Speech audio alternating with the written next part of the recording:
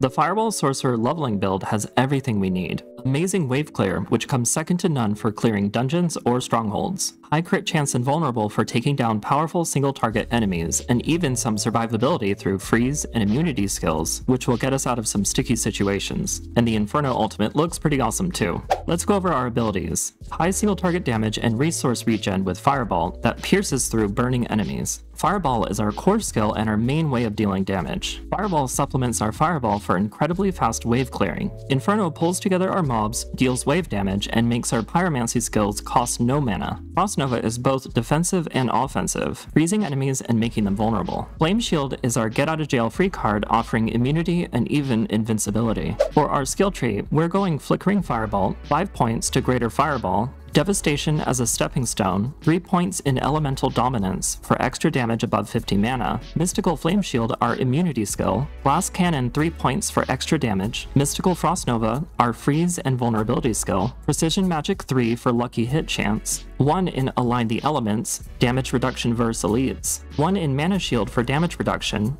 1 in Protection for the barrier, 3 points in each of these. Inner Flames for damage, Devouring Blaze for crit damage, Crippling Flames for immobilize. Mage's Firewall is our best wave clearing option. Supreme Inferno for our ultimate, 3 in each of these again, Fiery Surge for mana regen, Endless Pyre increased burning damage, Warmth for healing over time. Combustion is our key passive giving 20% bonus damage and 2% extra for every different source of burning we apply. This included the 10 skill points from Renown. Sorcerers have a special system called enchantments. We unlock a slot at level 15 through a priority quest, and the second slot is unlocked at level 30. Each skill will have an enchantment effect listed at the bottom. For this build, I highly recommend Fireball in your first slot. This gives amazing splash damage when any mob dies. For the second slot, I recommend Firewall. The Firewall enchantment makes any burning damage have a chance at making 2 more Firewalls automatically. Both of these options are immediately noticeable and are a huge boost to clearing mobs in the early leveling. We have a few options from the Codex of Power that are going to take this build to the next level. I'm really leveling the Elementalist aspect comboed with the aspect of 3 curses. This will give our Fireballs a 30% crit chance at full mana if we place it on our amulet, and a 20 to 40% crit damage increase, which equates to a huge amount of damage. Aspect of Control is another great legendary aspect. We immobilize enemies naturally through burn damage. The Incendiary aspect gives us a 12% chance to restore 10 mana, which helps us keep our mana high. This aspect is great if you can find it.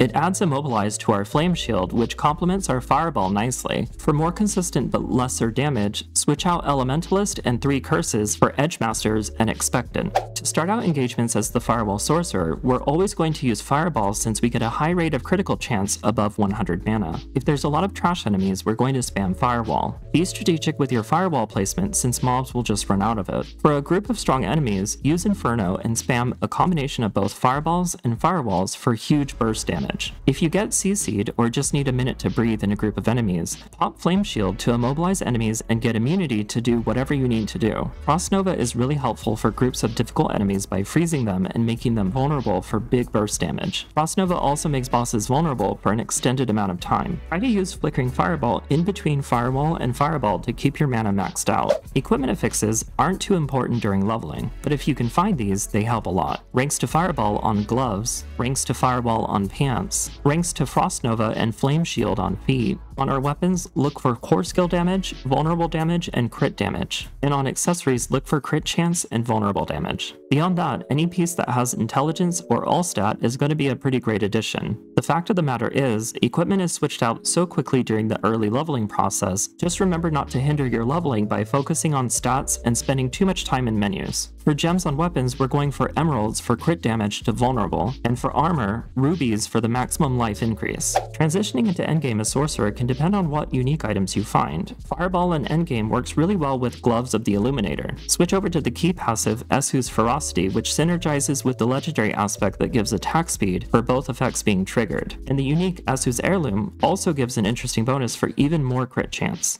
Ice Shard or Blizzard Sorcerer may be a better option if you get unlucky landing any unique items, as this build works really well even without uniques. Thanks for watching my Sorcerer build guide. If you found this video helpful, don't forget to like and subscribe. Good luck and have fun.